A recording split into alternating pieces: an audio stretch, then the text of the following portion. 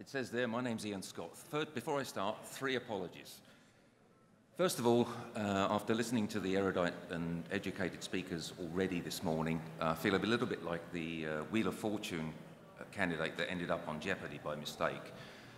Secondly, I've been told I have an accent.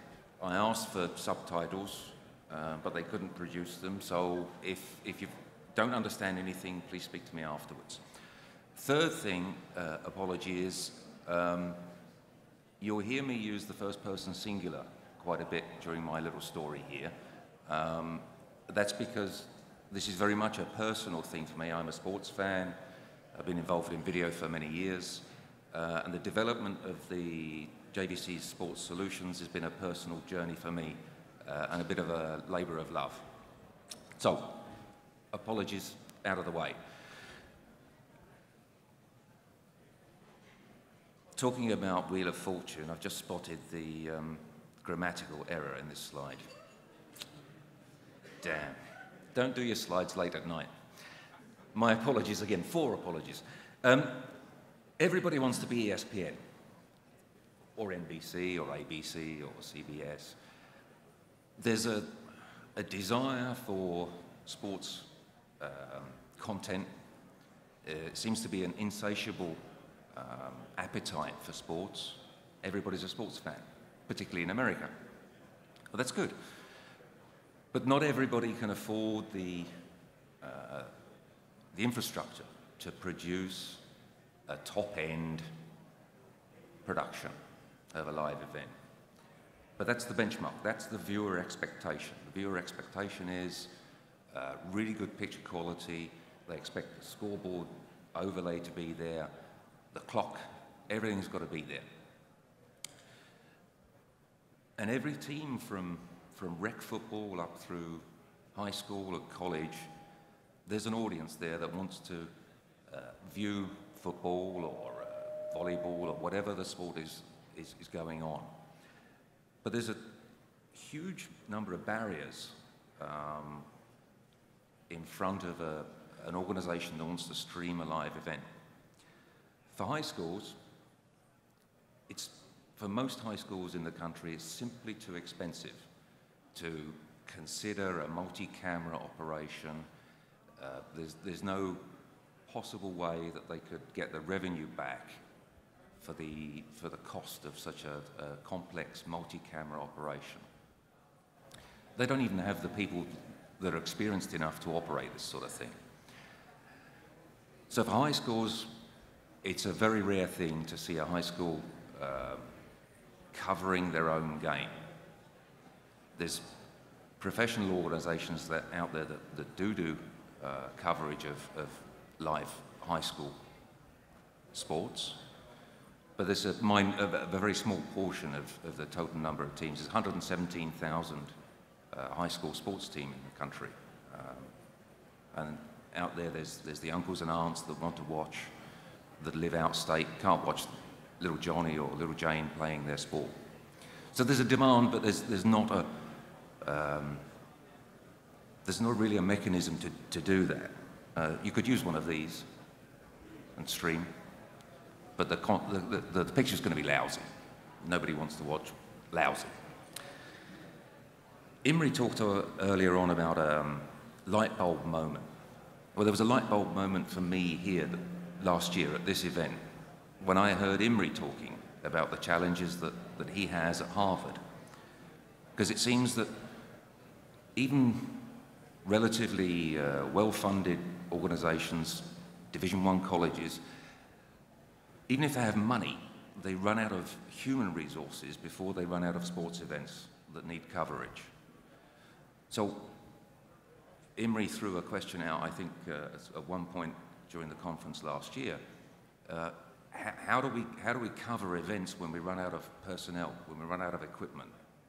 We can buy more equipment, but we haven't got the people to run it. So this was a light bulb moment for me, that really what we need, or what the industry needs, what high schools and colleges need, is a method to live stream a sporting event with a professional quality, with a scoreboard overlay. So I started to make in my head a list of the things that need to happen. And I'd already done some experiments with a camera that the JVC launched 3 years ago, which was designed for the news, broadcast news industry. It's a 3-chip camera, able to stream live either with 4G LTE or with a Wi-Fi network.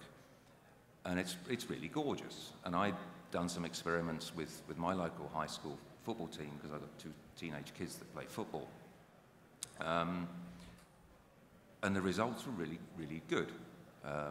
Streaming at 3 megabits per second using Verizon modem, perfect, but no score overlay. And what school can afford a $6,000 camera? But then last year, last spring, we launched a sort of baby sister to the $6,000 camera, which is a $2,500 single chip device that can also stream. So, okay, $2,500 is a price that some high schools could afford. It's not beyond the budget for a booster club, perhaps. But can we really turn this into something that can really produce live coverage? So I spoke to the guys in the factory and said, oh yeah, we can do that. So within a couple of months, we have a single camera which is able to shoot and record up to 50 megabits per second, but it can also stream live using 4G LTE or a wireless network. And we can do the score overlay in the camera with templates for various sports, basketball, baseball, football, soccer, etc., etc. And the beautiful thing about this camera is it has its own built-in web host. So you can remotely control the camera from an iPhone or a tablet or a laptop from anywhere in the world, because it's got its own IP address. You just need to access the camera. So the factory worked up a sequence of score overlays with a control interface for a tablet that's easy to use. And after doing some experiments, that's me in the hat there, we can stream with a single operator. It's really quite easy to operate the camera and the control interface. And even with working the clock, what I found is, I'm not a professional camera operator, I'm just a desk jockey salesperson. When the umpire called to reset the clock at the 2-minute warning, I found I was 2 seconds out, which is not bad. It's good enough for high school. So there it is. And it works for wrestling or field hockey or basketball. So some of those key requirements had been answered within a couple of months, but hold on a minute. Which school wants to spend $300, $500 a week on the data usage to stream with 4G LTE? Not so affordable. Data costs money. It's all right if you're indoors, you can use the local area network of the school, but that's not normally the situation with an outdoor sport. The turf field is normally far away from the building, no local area network coverage there. So we worked with some sort of off-the-shelf LAN equipment from Ubiquiti. So using a $200 repeater and an aerial with a 5.8 gigahertz frequency, so it's out of the range of normal interference from mobile phones, to provide a secure wireless connection from the camera to the school's or institution's local area network. Streaming is free. Suddenly you can stream wirelessly using your LAN, and in the case of this particular high school, which is my local high school, we put one of these $200 aerials on the roof of the main building, a little $200 aerial on the top of the commentator's box, and the distance is about 1,000 meters. It will go 4,000 meters with line of sight, and we've got 33 gigabits per second upload, free of charge, with the school's LAN, perfectly secure and free from interference. So suddenly the school can not only stream live events with a single operator, but they can also do it free of charge. You can stream to YouTube totally free.